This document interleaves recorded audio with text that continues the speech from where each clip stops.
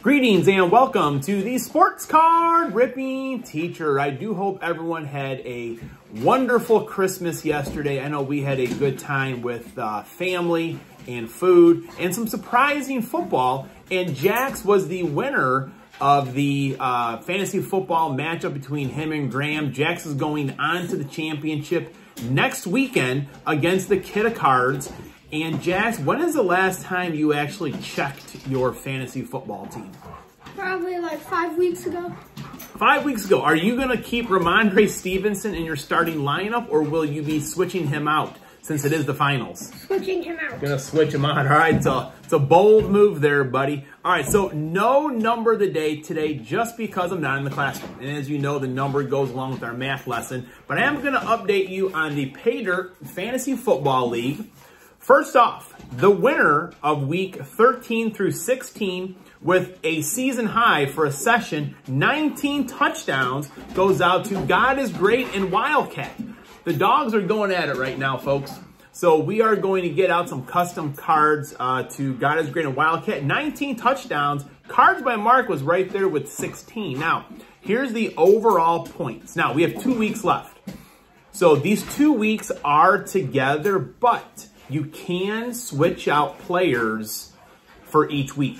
So you can email me or do a video for your week 17 lineup. And if someone's going to sit, because their team has already made it, you can switch them out. Just let me know. So here's our overall leaders. Nikki 2 times in first place with 66 touchdowns. Second place, Cards by Mark, coming on strong here in the backstretch with 65 touchdowns. Third place, the Kid of Cards with 64. And then Doogie's Dugout and myself are tied with 62 touchdowns. And then we go down to Lively Card Collector, 69. And then 3 Good Nerds with 55. God is Great and Wildcat. They are moving on up out of the basement. They are in 8th place with 48.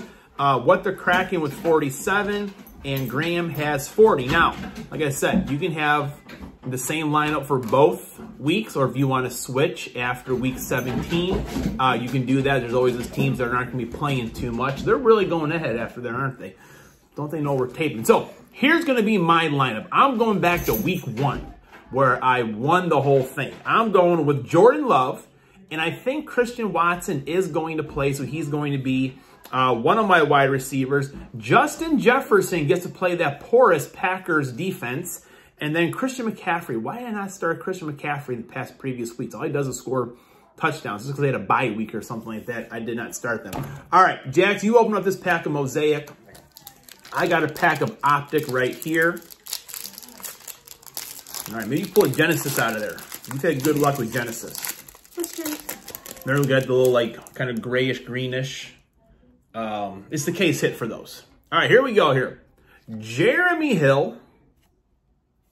Brandon Cooks. Whoops. A little stick in there. Brandon Cooks. Oh, man, here we go. Here's one of the big hits out of this box. Debo. You got Debo? No touchdown for Debo yesterday. I've got here a little bit of sticking together.